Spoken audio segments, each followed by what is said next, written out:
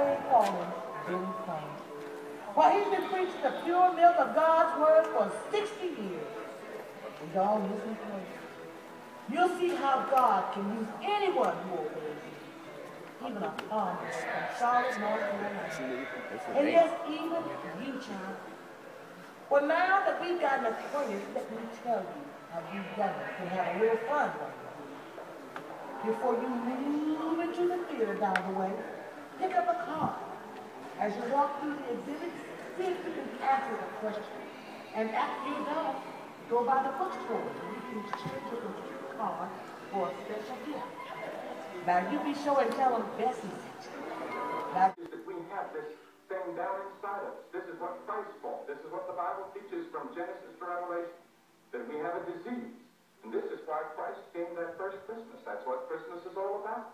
That he came to save us from this disease. Because if this disease ran rampant in the world, it could destroy the human race. It's not a matter of what I believe, it's what the Bible teaches. And the Bible teaches that premarital sex relations are wrong. You know, it's funny. To me, that would be like, like driving a car, getting a driver's license without a learner's permit first. Well, let's just see now. We have to have rules to live by. And what we're saying is we're going to play a baseball game without any rules. We're going to play a football game without any rules. We're going to live a life without any moral rules. Well, God has laid down certain rules and said if you want the best of life and you want complete happiness and fulfillment, live by these rules. And one of those rules is that thou shalt not commit immorality. But wait a minute. But if say you're dating a girl, right? Well, I don't intend to date anyone. No, but I am. Everybody has broken every commandment. Yes, sir. The Bible says if we break in one point, we're guilty of all. And then when Jesus came after Moses, he explained that the Ten Commandments can be broken in your heart by thought and intent. So in that sense, we're all guilty. And that's the reason the Bible says that everybody's a sinner. Even Ed is a sinner. I'm just running surprised. Because all the way God was teaching Israel, all through the Old Testament, that there was one God, only one, that we're to serve and we're to worship. Right, and that doesn't seem to you as, say, an egomaniacal position. On God's part? Oh, no, God is perfect. Yeah. It's funny, when I look in the mirror in the morning, it's hard for me to believe that.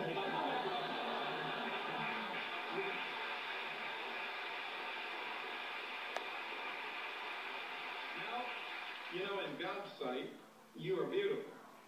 And everyone... because God loves all of us, and he has the hairs of our head numbered, he sees the sparrow fall, he's interested in every detail of your life. He made you like you are. He made you Woody Allen, and he expects you to live up to a standard that he has made. And if you don't live up to it, then the Bible says you're falling short, and that's where you need God's help for redemption. I guess I'm just troubled by the fact that we have to put the seed of sin in a little baby. Why don't we relax and just I'm telling you what the Bible teaches, not what I teach. I understand. But you have to come by faith, Phil. You'll never be able to reason it out. If you try to reason it out, you're sunk. Really? Yes. You agree? Oh, yeah. Thank you.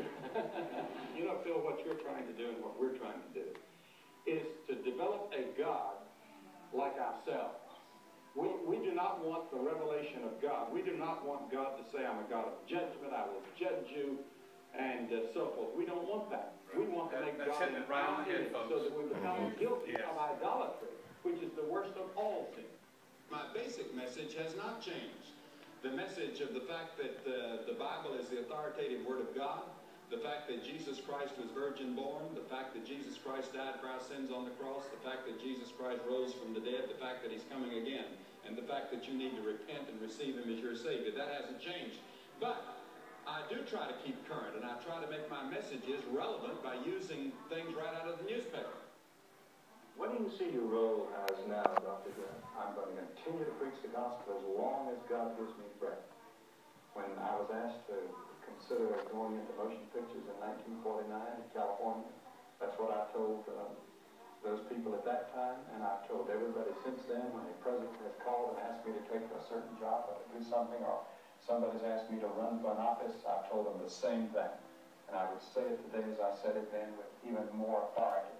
I intend to preach as long as I have the strength to do it.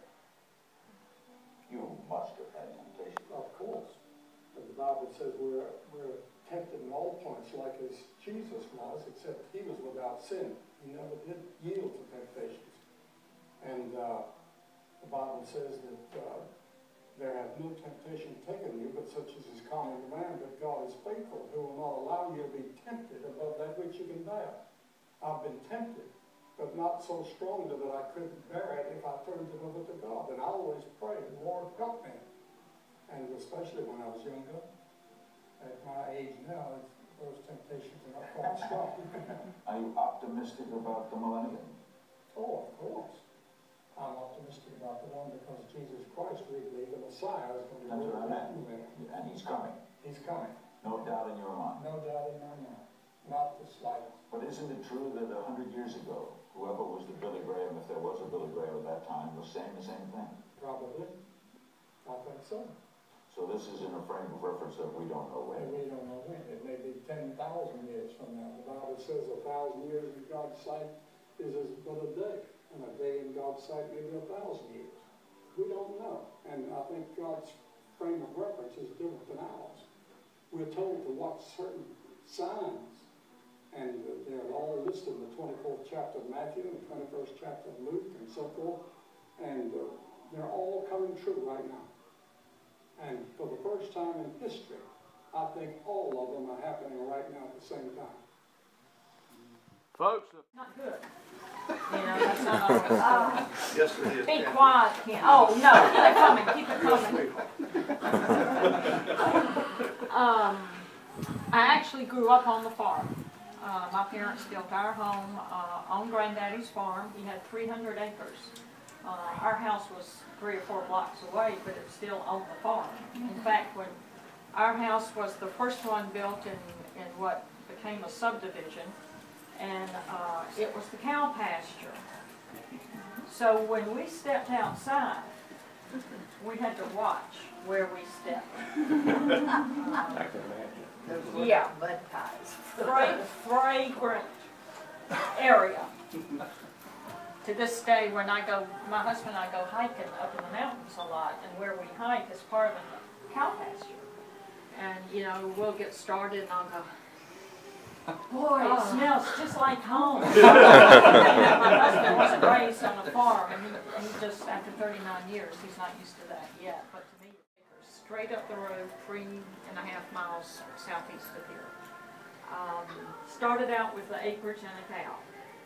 And after many years of hard work, and worked up to between 70 and 80, he hand milked those, of course, twice a day. Some cows 3 times. Doing that, he saved $9,000 strictly from hand milking cows. I can't imagine. I can promise you one thing. If I had to milk a cow to have a house, I wouldn't have a house. He hand milked between 70 and 80 to earn that money. They moved in 1927. The house has been taken apart, brick by brick, board by board, and moved twice. I know the man who did it, so I know it actually happened, and I've said this thousands of times because I'm... He comes to live through. He gives you a supernatural power to love your neighbor.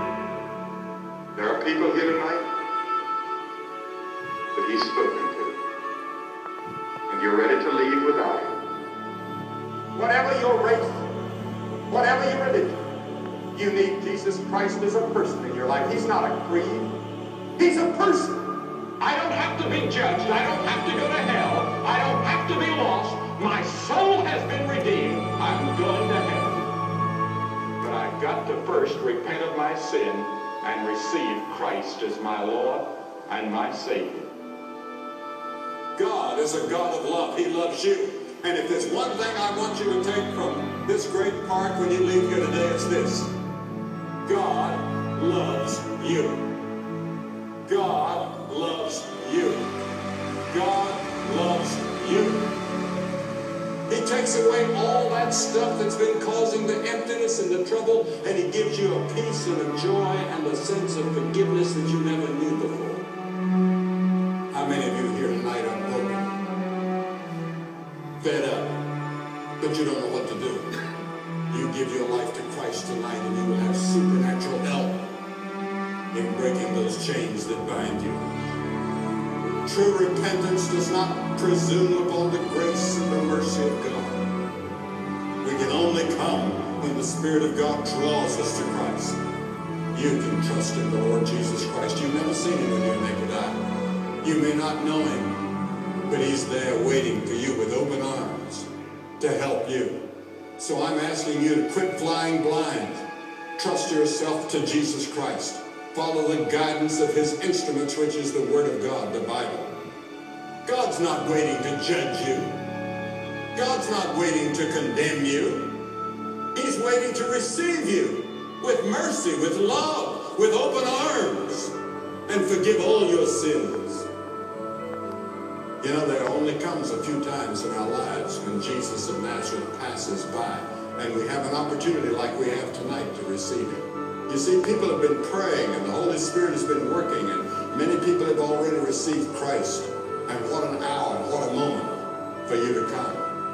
You may never have a tomorrow as far as God is concerned. There are people here tonight that may never be alive tomorrow. You may never hear the gospel again like this, or your heart may not be this tender toward God. Come while you can, and don't put it off. This whole crusade would be worth it tonight if just you came to Christ, because it would mean rejoicing in heaven.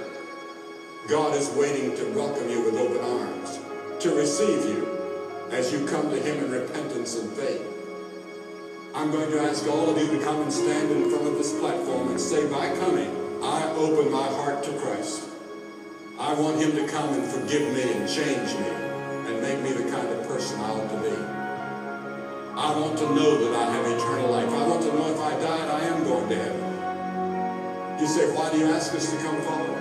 I just reminded you, Jesus hung on the cross for you publicly. He said, if you're not willing to acknowledge me publicly, I'll not acknowledge you before the Father in heaven. Simple, and yet could be life-changing tonight. And all of heaven will rejoice. You come. We're going to wait on you, men, women, young people. This is your moment before God. You come right now.